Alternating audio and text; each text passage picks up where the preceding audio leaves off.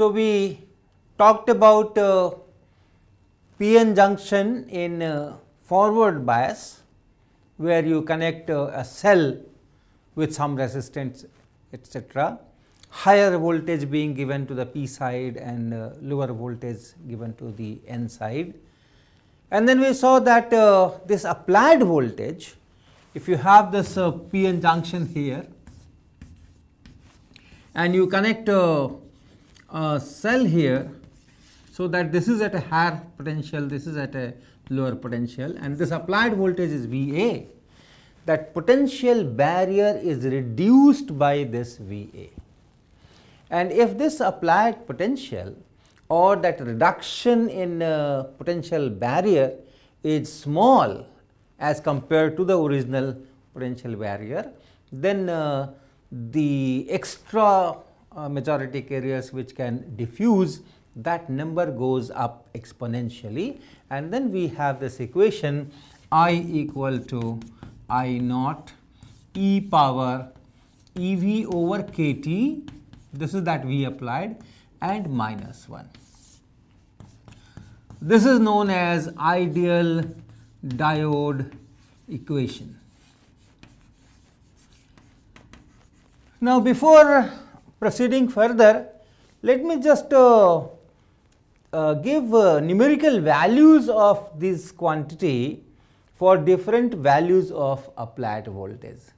This I naught is typically this I naught, which is the diffusion current and same as drift current if there is no biasing, that is typically say few microamperes. So, let us say 10 microampere, and at room temperature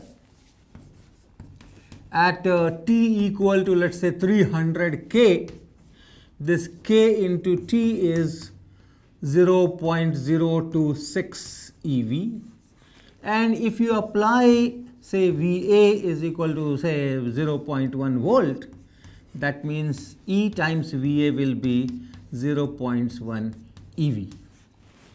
So, similarly for different applied volts you will have EV same number, but this volts will become electron volts, and EV by KT. So, EV by KT, for example, in this case EV by KT will be just the 0.1 and then divided by 0.026, and the EV cancels out.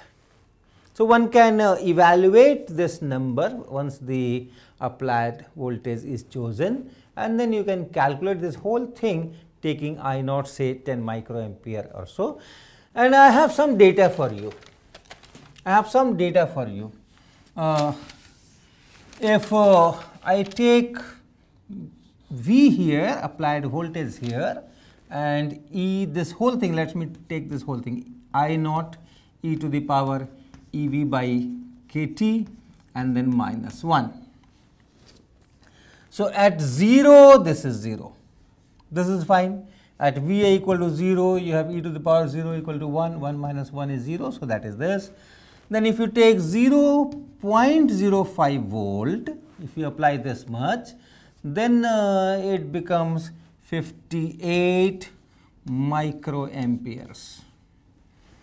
If you take 0.1, then it becomes 458. This is 46. This is not 58. This is 46. This is 46 microampere. This is 458 microampere. And if you take 0.2, applied voltage is 0.2. This is 21.9 milliamperes. And if you take 0.3, this number is 1.025 amperes.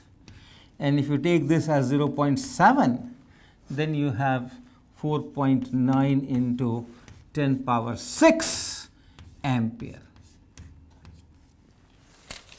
So, this gives you a kind of feel that you cannot apply large voltages. You cannot apply large voltages here. the diode manufacturer will tell how much current it can sustain. If you send more current than that allowed limit, then this whole diode will be destroyed. So, this actual voltage that you apply on the junction should be much smaller than this points. For silicon, this 0.7 is that typically, of course, it will depend on temperature and many things, but little bit on doping perhaps, but typically it is around 0.6, 0.7, and if you apply that much, you have huge impossible current, and that is understandable physically. If 0.7 electron volt is that barrier, energy barrier, and if you apply 0.7 volts, what you are doing? You are reducing that barrier to 0, there is no barrier. Then the entire majority carriers this side, entire majority carrier this side can just flow without any barrier. So, that will be like a short circuit, So, the actual voltage which is applied across the junction is much less than that, and in that limit this equation is usable.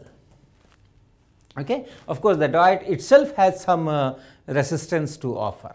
So, whatever you apply here may not go on the junction.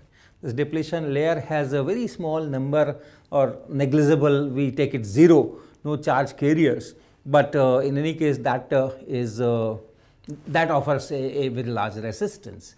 The other regions outside depletion region where you have lot many charge carriers, that offers less resistance, and in ideal case no resistance in fact. So, all those things are there. So, this is about forward biasing. Okay, there is one more thing that I should tell, that if you have forward biasing, then what happens to the width of the depletion layer?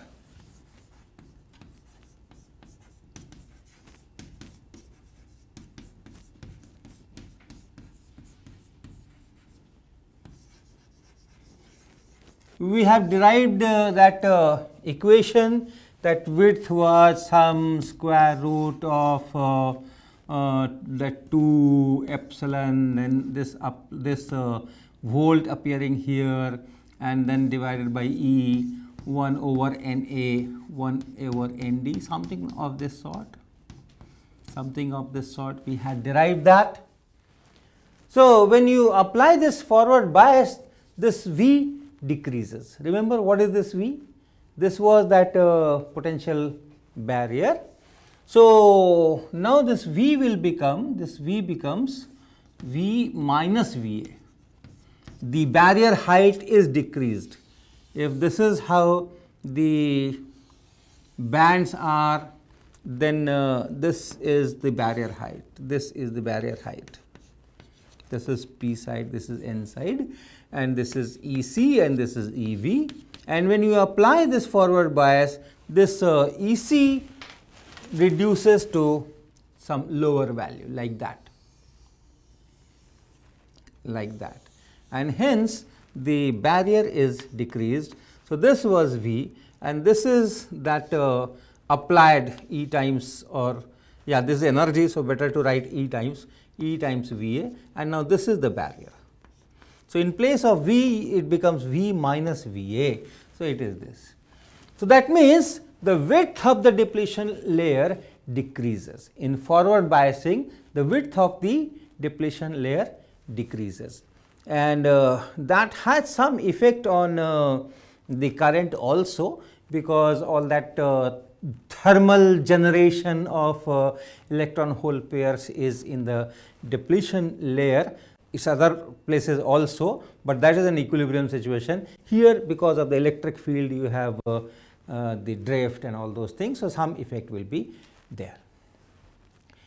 Now, the next thing is reverse bias. What happens if I connect this circuit, but the polarity is opposite? So, that higher potential is put here and lower potential is put here, then what happens? You can you can very easily guess what will happen. So let me first remove some of this. If you connect it with opposite polarity, so that this side is at a higher potential, this side is at a lower potential, with respect to this side, what you are doing, you are reducing the potential of this side. If I take this as the reference, then by connecting this negative here, you are reducing the potential of this side, and therefore you are increasing the potential energy, or increasing the energy of all those quantum states which are there on this p side. So if you had this picture once again, so in forward bias, this these quantum states, these energies are reduced, but in reverse bias,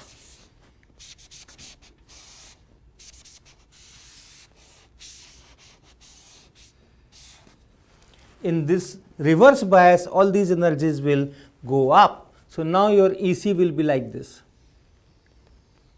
I am writing with reference to this n side, so that is why I am only changing this part like this. So it has shifted up. Okay.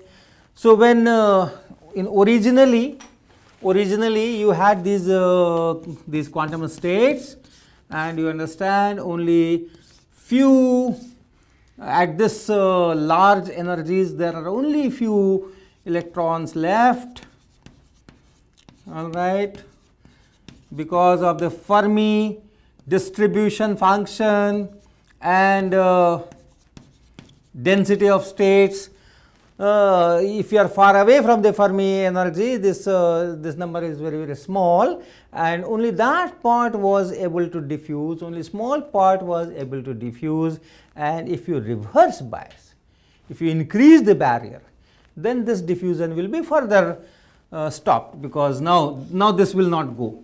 Originally when your EC was here, this could have gone, but now that EC is here, this will not go. So the diffusion will decrease, and drastically, because as you go up, the population here, the availability of electrons here falls drastically. So diffusion current will increase, diffusion current will decrease drastically in this reverse bias. Already when there was no bias, VA was 0, then I diffusion equal to I drift, and that is of the order of few microamperes. Okay, so already that diffusion current was small, and then you increase the barrier and it goes exponentially further down. So very quickly this diffusion current will decrease. Nevertheless, the similar the story here, the majority carriers here are holes, these holes like that. As you go away from this point, you have smaller and smaller population, and you have lifted everything up, and anything above this line is not allowed to go here. Your valence band states are here. So anything above this is not allowed to go here, and then you are lifting it up. So that diffusion of holes also decreases naturally. Minority carriers. Now look at the minority carriers, what happens? Where are the minority carriers? In n side, the minority carriers are holes. So these are the minority carriers. And similarly here in p side, the minority carriers are electrons. So here are those electrons. And you can see that minority carriers can easily go. Even in reverse bias, even if this EC has gone up here, no problem for these electrons, they can always go to this n side. And similarly for these holes, even if this EV has gone up, no problem for these holes, they will just go. Hence in reverse bias, the drift is not affected by this increase in barrier. So, you will have the drift current essentially same. Why essentially? Once again, look at this equation. For reverse bias, this will become V plus VA. Okay, you have increased that barrier, and therefore this width will be slightly increased, and therefore in more region, in a bigger region, slightly bigger region, you have those thermal generation of EH pairs. And if more EH pairs are generated in depletion layer, then the drift current will be slightly more. But that is insignificant, and for all practical purposes you can take that in reverse bias. This I drift is almost the same, almost does not change. But the diffusion current goes down. Already it was this, but it goes down, and therefore this net current, which is now I drift and minus I diffusion, and this will be in opposite direction, in the direction of that drift. So, your current is in this direction. So, that is the expected direction from the cell also, N to P. This is your direction of I drift. So, in this direction, and the magnitude will be smaller than I drift to start with, and then once I diffusion becomes totally negligible, you have applied some voltage, barrier has gone up, and then I diffusion has become almost 0. So, it will stabilize at this I drift, which is I0. So, on that diagram, IV diagram, on the reverse bias, start with 0, and then it gradually increases to this I naught, and this is known as reverse saturation current.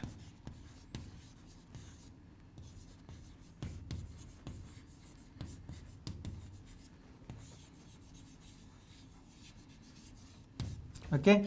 So, it starts from 0, but very quickly it will attain that I naught, and then it will remain I naught for large values of V. No matter how much you increase this barrier, there are some phenomena I will tell, you cannot increase this barrier to very high values before disturbing this.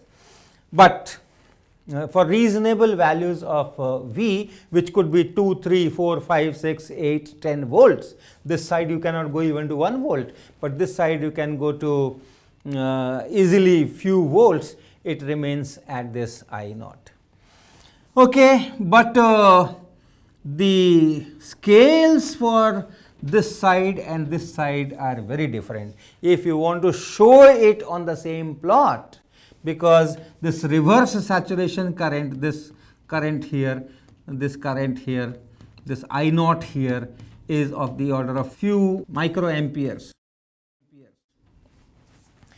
Whereas in forward bias, the currents could be easily in milliamperes, few tens of milliamperes. All right, so this is few tens of milliamperes, 10 milliampere, 20 milliampere, 30 milliampere, like that. So, on the same scale, if you show, this line will be very easily hidden in the width of the axis, whatever axis you draw with your pen, pencil or chalk. Okay. So, generally what people do, they use different scales here.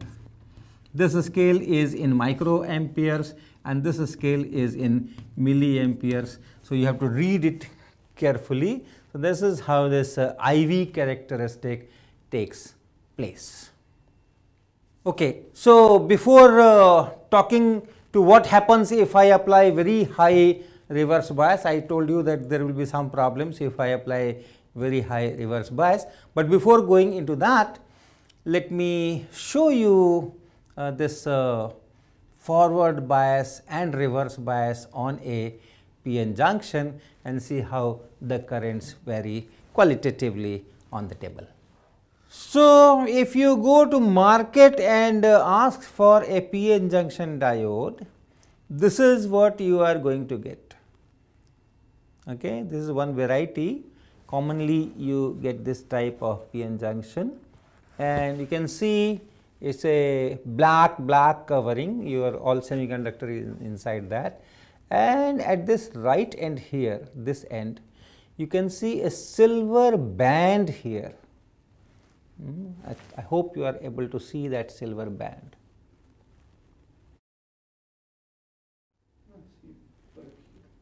This band here, and that is to tell that this is the n type side of this p-n junction.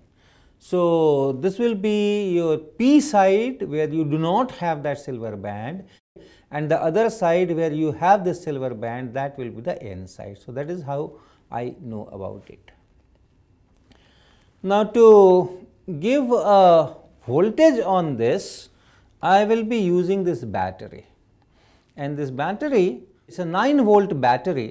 So, this 9 volt I will be connecting to this heater coil. So, this is a heater coil, and I will be connecting this to this heater. All this 9 volt I will give on this heater coil. This is known as potential divider. So, what I am making is a potential divider. So, I connect this end of this is the positive end of the battery to one end of this coil, and then the other end of the battery, this is the negative end, this will essentially go here.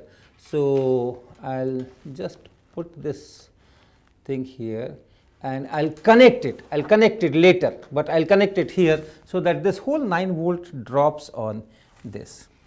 And then I connect another, I take another wire and connect this, this is the positive end of this potential divider, and I am connecting it here to the diode. So, one side I have already given to the diode, and then the other side I am taking it through this galvanometer. This is a galvanometer, and I am connecting this galvanometer to the other side of the diode. So, now what is happening? And this this end of the galvanometer I will be touching here. So, if I connect this battery negative to this point, this is 9 volt here, and then if I touch it here, what is the circuit on the diode? This is now my potential source. I can make it 0.1 volt or 0.2 volt just by sliding. So, suppose this is that potential source here, and then from the positive side I am connecting it to the p side of this diode. This is the p side without silver band. So, from the positive of this potential I am connecting it to the p side, and then the n side is going to the galvanometer, and then back from the galvanometer back to this lower potential side. So, this is a forward bias situation, okay, and the potential that I am giving to this diode, of course, the resistances etc. are there, will be just this much, whatever potential is on this. So, let us start the experiment. So, first I connect this cell here. So, now there is a potential drop of 9 volt or whatever is the battery voltage here, and then I can use this much of potential difference to see what happens to this. That you focus on the galvanometer.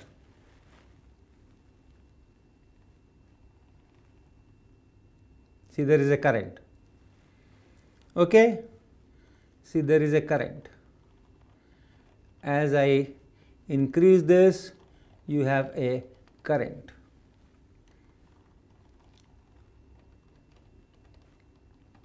So, this is that forward biasing, and if I do the reverse biasing, let me invert the polarity of this main battery.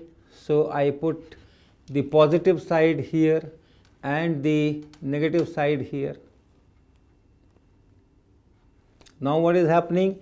This negative side, this is the lower potential, and this will be the higher potential. So, the lower potential is connected to p side of this p-n junction, and the higher potential side is connected to the n side. So, it is in reverse bias. And now, I again give potential to this, and you look at this galvanometer. You do not see any current. I am increasing the voltage. See, I am increasing the voltage, I am increasing the voltage, I am increasing the voltage, and there is no current anywhere. Microamperes you cannot see in this instrument. There is a reverse this current, but that is in microamperes, that you cannot see from here. So, whatever voltage you apply, you do not have a current in the reverse bias, whereas in forward bias you saw that if you apply some sufficient voltage, then you have this current. So, the diode offers low resistance in forward bias, and diode offers very high resistance in reverse bias. So, now let me talk of what happens if I have very large reverse bias voltage. Large reverse bias voltage also means wide depletion layer, this equation.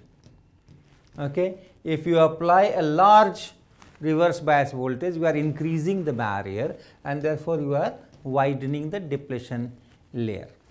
So, the electrons or the holes which are drifting because of the electric field, a whole electron pair is generated in this depletion layer, and that electron is, this is the drift, this is the direction of electric field, and therefore, the electrons will go in this direction and holes will go in opposite direction. So, if this electron is going in this electric field, it is gaining energy. Okay. The electron is going in this electric field, it is accelerating, it is gaining kinetic energy, and therefore, and the depletion region is wide. Therefore, it has sufficient time also. So, it can gain so much of energy in this depletion region because of the effect of this electric field, that it can knock off an electron from the bond, and this electron can produce a new electron hole pair. Okay. So, the electron which is drifting in this direction, they can create, these electrons can create, these charge carriers can create new whole electron pairs, and when this electron is accelerated, it can produce yet another whole electron pair here, and this can produce another electron hole pair here. And of course, the electrons are all accelerated towards right in this figure, and holes are all accelerated towards left in this figure. So, if that happens, it is called avalanche. If that happens, if you apply so much of electric field and the depletion region becomes so much wide that the electrons can create new whole electron pairs, and those can also create new electron hole pairs, etc., then you will have a large current in this reverse bias condition also. Okay. You will have electrons are going this direction, so the current is going in this direction. You will have a large I drift.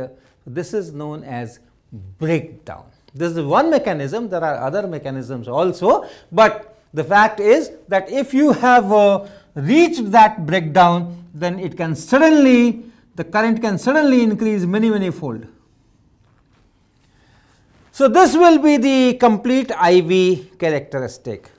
This is one branch or one part, forward bias, this is reverse bias, and this is breakdown, and this whole thing makes this IV characteristics. And when you use this as a circuit element, then you have to understand all these things. Okay? So, that is for today.